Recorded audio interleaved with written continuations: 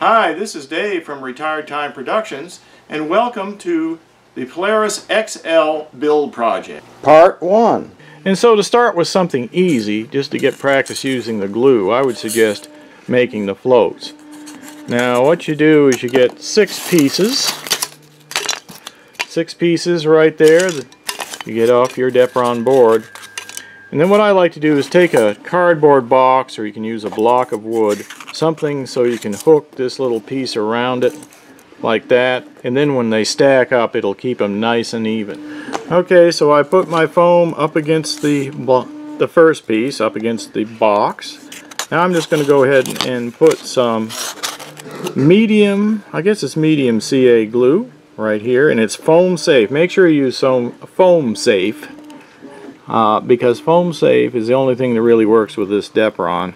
If you try to use the regular super glue, the Depron will melt, and then you'll have a mess. You'll have to cut out new pieces, and we don't want to do that.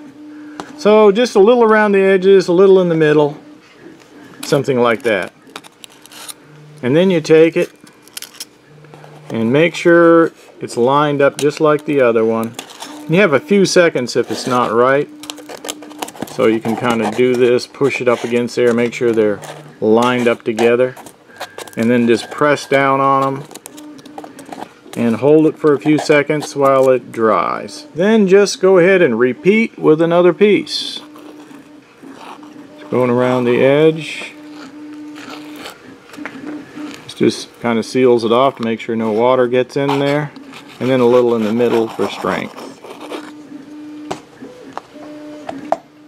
You could probably use other kind of glue, but you could use some spray glue as long as it didn't dissolve Depron.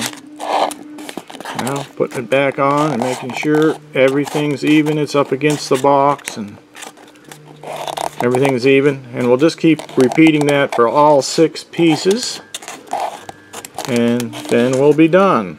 Okay, working on the last piece. Just give it a coat. Not a coat, just around the outside as usual. Try not to glue my fingers to it. A little in the middle. And back to the box here. I'm glad that landed the right way up. Okay. Put it like that. Press it down, and now we have the second float. So there's both floats done. So next we have to glue all 12 nose pieces together and keep them straight.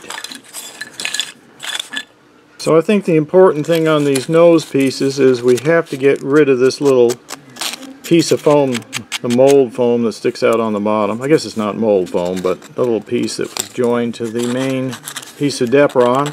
We got to remove that so that it's good and flat on the bottom.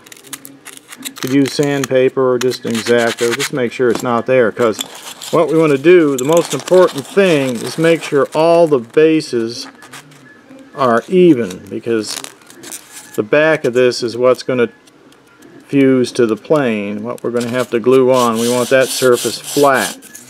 So that's what we want to do first, is make sure all of these are flat. So what I came up with was a right angle right here. I just taped a piece, or duct taped a piece of plastic on the back of that box, and that'll act as a corner to hold them in line one way, and then I put this against the box to line them up the other way, so they're kind of cornered there.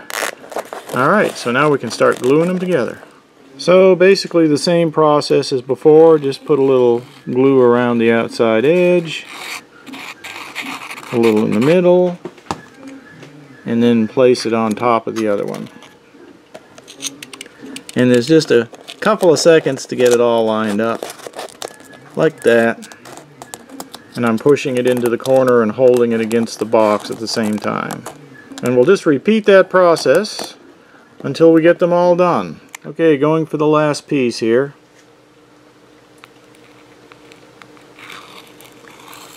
A little glue around the edges again. A little in the middle. Put this back in the corner. And yeah, I wouldn't really recommend using your X-Acto cutting board for this project. I just needed something dark for the background for the video. But yeah, you could get glue on it. Okay, putting on the last piece, just keeping it in the corner there and up against the box. And there we are, all done. We could paint them if we wanted to, and maybe use some of the Krylon H2O paint to paint them. So after the glue's dried, Depron can be sanded. And I found that you have to sort of start out with some rough sandpaper, like this, to sand it.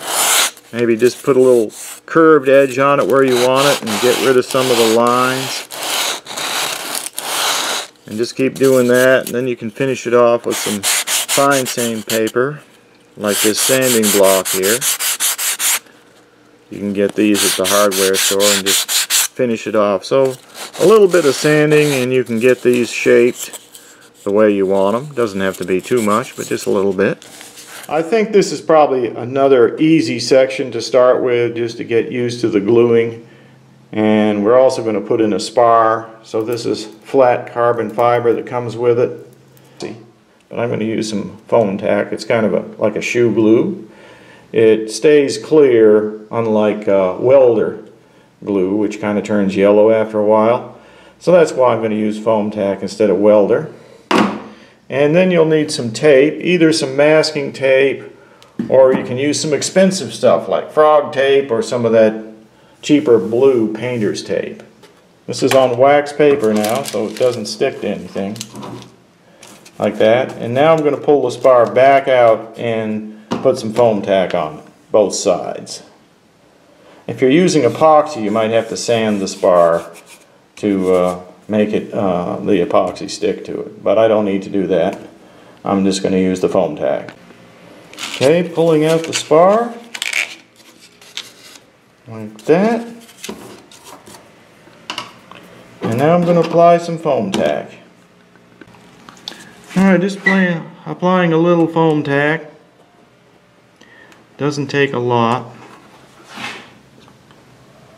Just put a little on both sides. Okay, now we're going to stick it into the slot. So let's just poke one end in like that, and the rest is easy because it's just going to want to go in that hole. There's no other place for it to go.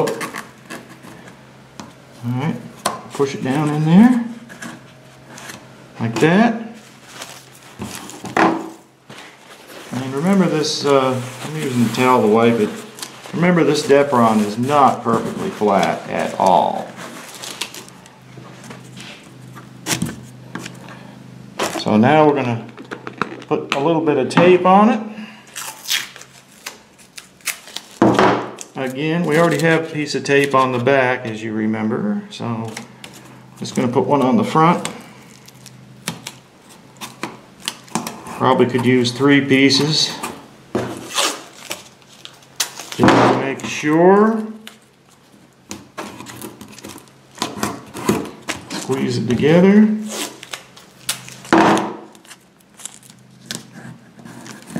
Let's see if it's sticking through the back here. Yeah, that's pretty good. Okay, now let's just flip it over. Alright, we'll go ahead and put the weight on it.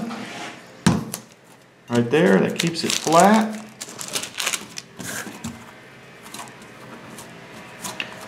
And that foam tack will take a while to dry, so we'll let it go ahead and dry. But in the meantime, we'll put this little piece on. So let's just go ahead. Put a little foam tack on. Let's get up here a little closer. Alright. So we'll put that on right there. And I like the way this stuff, like I said, dries clear instead of turning yellow like some other glues. Now in this, we have the opportunity here to just kind of pull it apart a little bit and let it tack up, and then we'll push it back in and put a weight on it. Okay, I waited about 3 minutes for it to tack up, and now I'm just going to push it together and put a weight right there. It can be anything you got handy. There we go. Okay, now we'll just let all that dry. Should be pretty good. Fortunately, the factory has cut these things pretty precisely, so it should be straight. You can see right there. Looks straight to me. If it isn't, it's their fault. So in part 2, I'm going to show you how to laminate the vertical stabilizer and put on the elevator, how to hinge that on there. And just so we can follow along what's going on here, this is actually going to be an FPV style plane. And I've got the long-range antenna right here on the back, so that's why that's sticking up. And the EZUHF receiver up here. So this horizontal stabilizer actually goes right here eventually. Once you get the motor and all the wires in and the servo, it'll eventually sit right like that on top of there and has to be glued on. And then there's also a vertical stabilizer that goes right in this slot right here like that. So we'll work on that in part 2. Here, play.